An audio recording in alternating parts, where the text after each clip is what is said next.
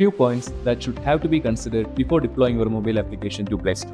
Make sure you are up to date with the latest Android OS release notes and its behavior changes, especially the recent Android version that you are targeting.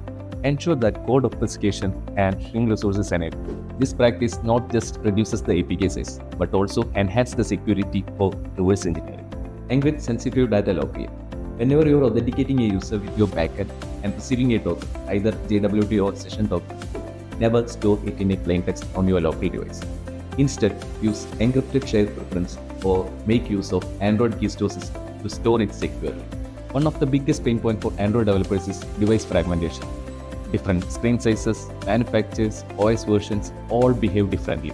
That's why it's crucial to test your app across multiple real Android devices, not just emulators. So for this, we may have to make use of Firebase test apps.